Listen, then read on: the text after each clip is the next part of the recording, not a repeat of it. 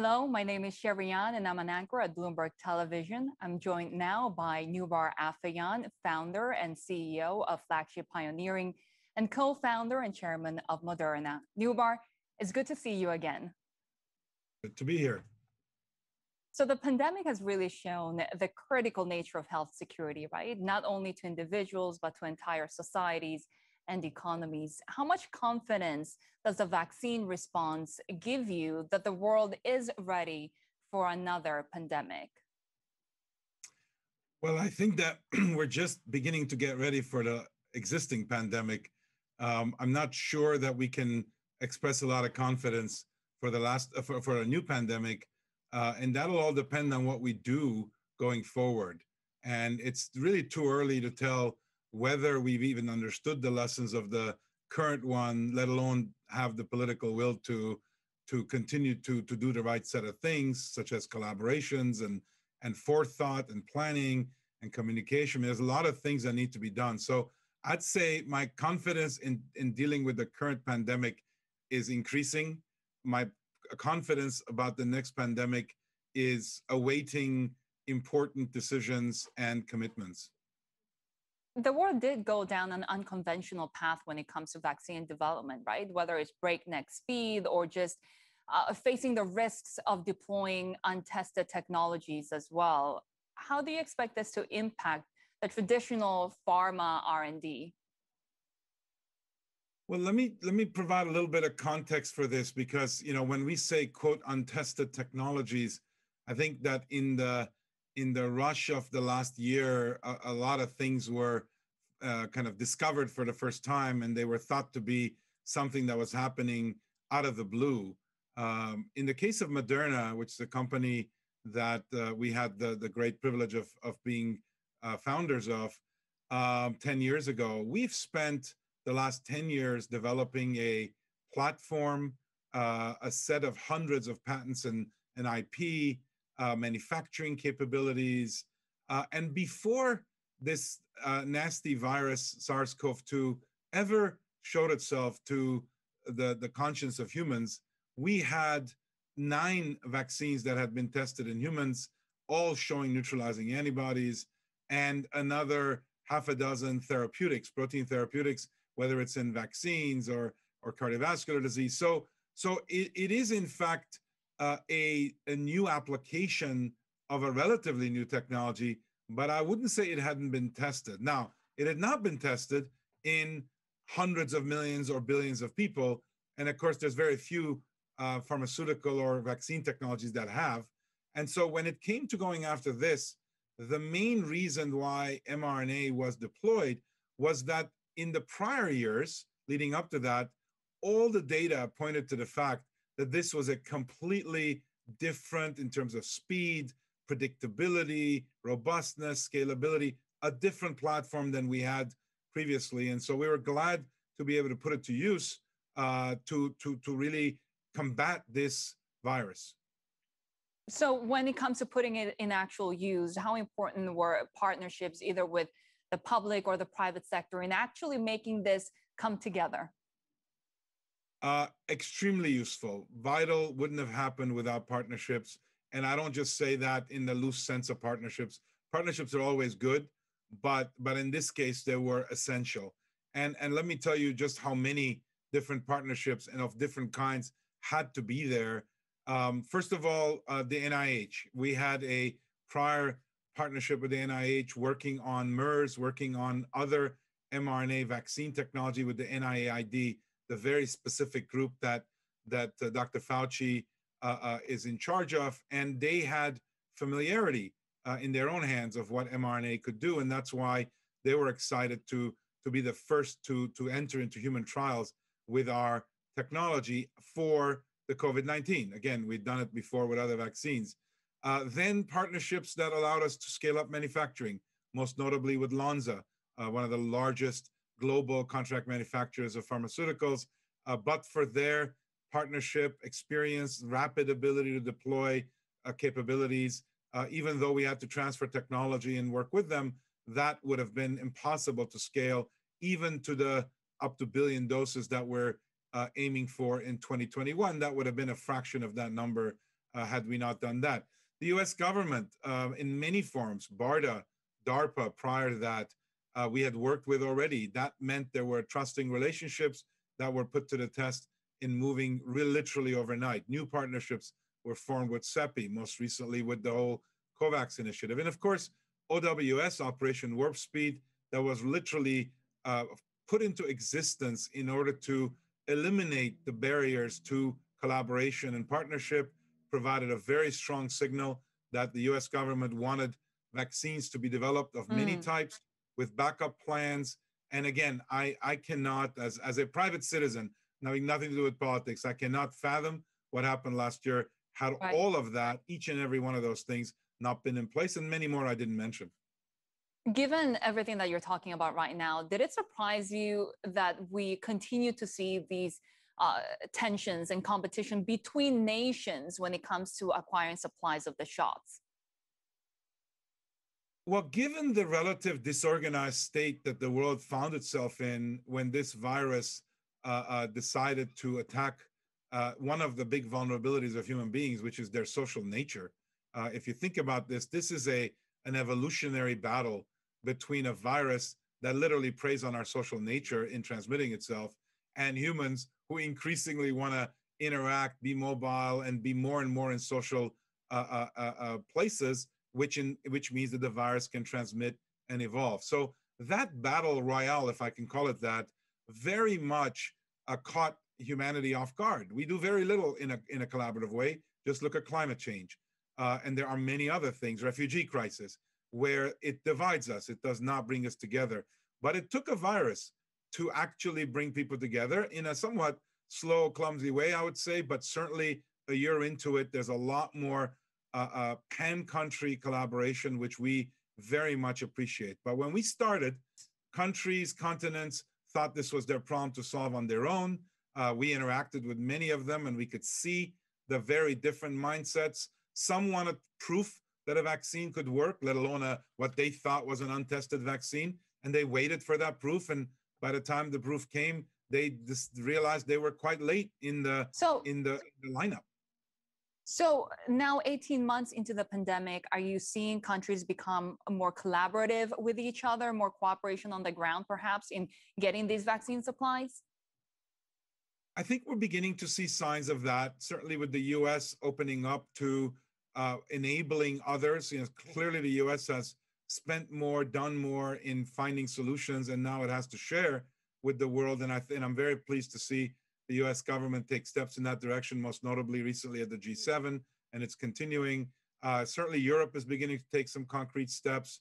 And we'd love to see more of that. We hear the calls from African countries, we hear the calls from South America, but the reality is that the supply chains that have been established to make the billions of doses already that are being ramped up to be made for this year and then, of course, next year, that's going to have to be further expanded, and that's going to take coordination. So I think that increasingly the will is there, the narrative is there. Now we have to come through on it.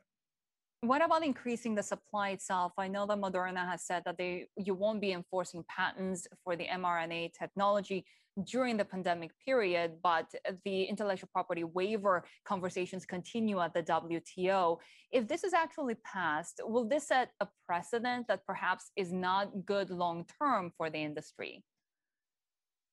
Well, we recognized early on that, at least as it related to mRNA, the vast technology platform that we had invested in several $billion before this pandemic started could potentially play a role, not only with us, but in terms of others being able to use the technology. And we decided that last October, as you mentioned, we announced that during the pandemic, we would not be enforcing our intellectual property on others who are using it to combat the pandemic.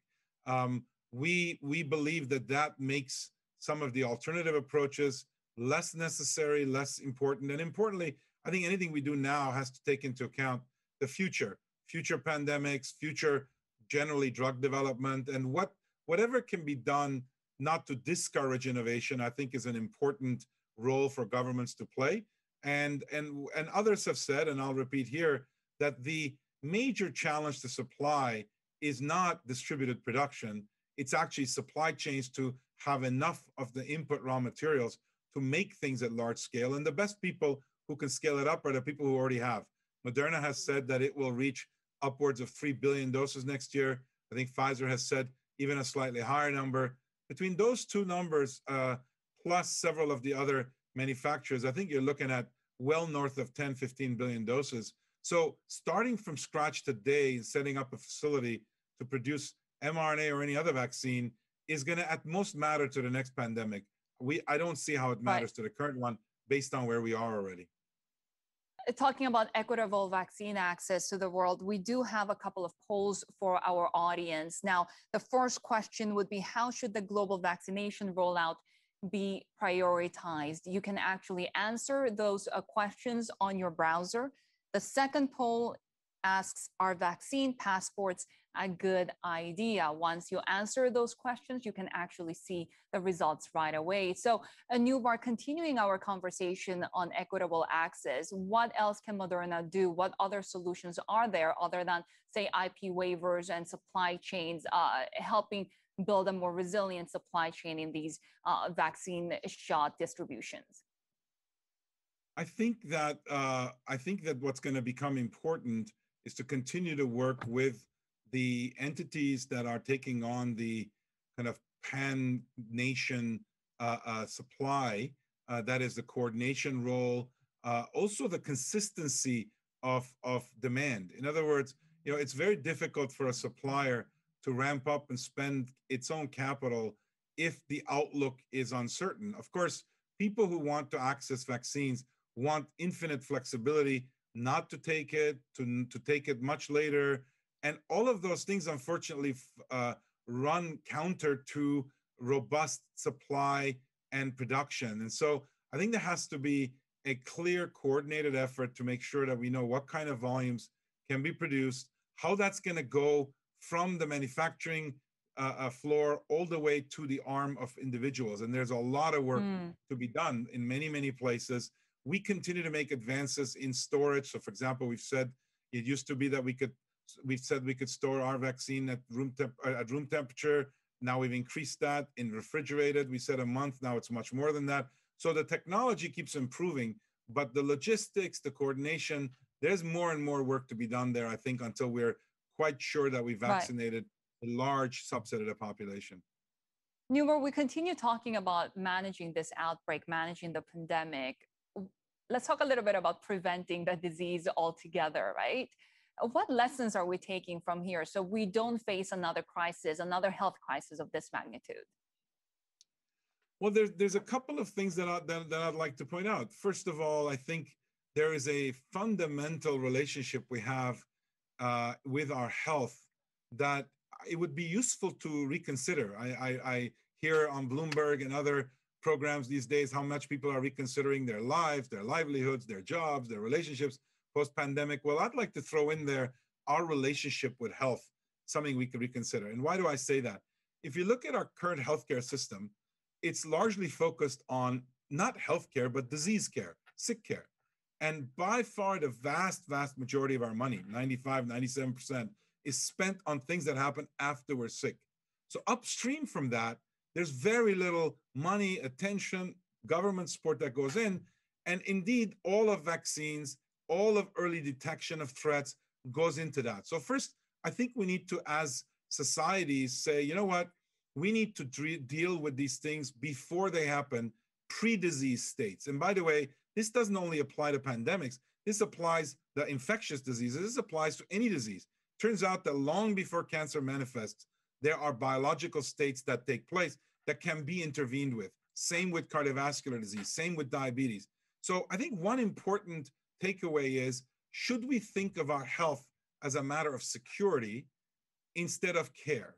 Just like we think of our physical security, and we ask our governments through the defense efforts, through counteracting terrorism, through any number of means to protect us from these threats. I think if we start thinking from a security standpoint and thinking of medicine as something you do preemptively, not reactively, I think these are fundamental shifts in where we should put dollars, where we should put the best minds to work. And that's going to take a lot of work, because our current regulatory systems, our current reimbursement systems simply encourage waiting for the disease to fully take hold, only to then come along with very, very powerful potential treatments or cures. Right. No wonder it costs so much. No wonder it takes that long. We're waiting too long. So Flagship Pioneering just raised $3.4 billion for a new fund. How are you bringing this vision that you talk about in actually putting money where your mouth is? Well, a significant portion of our new cycle of innovations, Flagship is all about making breakthrough innovations and creating the next generation of bioplatform companies out of them. And that's what Moderna is. 10 years ago, it was the beneficiary of the expertise and capital and people we deployed into that project. And 10 years later, we're doing that quite at an even larger scale. This new capital pool will add to the remainder that we've had in the past and will accelerate even further doing these very things, but in particular, looking at preemptive medicine and health security as a major important area. For example, can we develop completely new early detection technologies for cancer? Could we detect long before cancer manifests early signs that can be acted on? Neurodegenerative disease, same category. Could we have interventions that years before one gets to a point where they have rheumatoid arthritis, psoriasis, autoimmune diseases, could we have taken steps that delay or deter the ultimate disease? And of course, in infectious disease, can we create surveillance? Can we create much more rapid action when we see these threats coming? We're using, for example, AI machine learning these days to forward project all the different variants, not only from SARS-CoV-2, but from influenza and for many other viruses, because we have the data now to be able to track ahead of its time what the virus may do and anticipate it and combat it. All of that is ahead for us, and it's an exciting time, although it took a pandemic and lots of loss to bring this to the forefront. So is this sort of thinking going to help when it comes to slow pandemics and not just fast pandemics like we've had this time around, where you've had all of this effort globally come together? Well, it's a great question, because one of the interesting observations, you roll back the clock a year and everyone was speculating that vaccines that take less than 3-4 years to develop are by definition unsafe and cannot be made and cannot be trusted. And, we and Pfizer and others did trials that were as big, if not bigger, than what one typically sees, showed robust data on safety and efficacy, and rolled it out. And in the field, basically the vaccine's been doing the same or better than what the tests had showed, now across hundreds of millions of people. And so there's a lot of learning there. But the question is, after the pandemic, let's say, wanes somewhat, are we going to go back to saying, okay, now it has to take 5 years again to develop a vaccine? Or are we going to, as a regulatory process, come up with ways to take the learnings and work with industry, work with others in the medical community to do the same robust type of work, but in a collaborative way, perhaps faster? We watch slow pandemics, cancer, Alzheimer's, obesity, take lives by the tens of thousands to hundreds of thousands per year. But somehow there's nothing urgent about that, because that's considered business as usual. I think some level of intolerance to the status quo, that diseases are meant to take lives and hurt people, and therefore that's okay. But a virus, that's different. In my view, it's not different. It's not different. If you lost a family member, as I've lost 2 parents to cancer, to me, frankly, that's a very important threat that I live with, and that my family and everybody I know lives with. Why not apply the same type of intensity and collaboration and motivation to that disease? I think we could do a lot better. 20 seconds, Noubar. Are there any global institutions that could lead the way? I think that this is going to be a collaborative effort between research institutions, the private sector, governments, very importantly, because they're all over the policy and regulation side to this. And then we have to see whether health security should be the subject of some national pan-government effort. I don't think we need yet more institutions, but we need to make sure the institutions have the right signal and the right mandate to work on the right set of problems. Noubar Afeyan, co-founder and chairman of Moderna and CEO and founder of Flagship Pioneering. Thank you very much for your time today. It was good seeing you again. Thank you, Shery. Thanks for having me.